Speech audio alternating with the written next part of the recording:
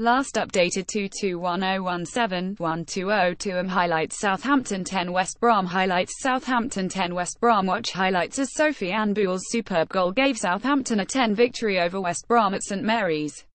The substitute ran fully 70 yards from inside his own half and left three defenders on their backsides, two of whom had collided with each other before sliding the ball home for a truly memorable strike.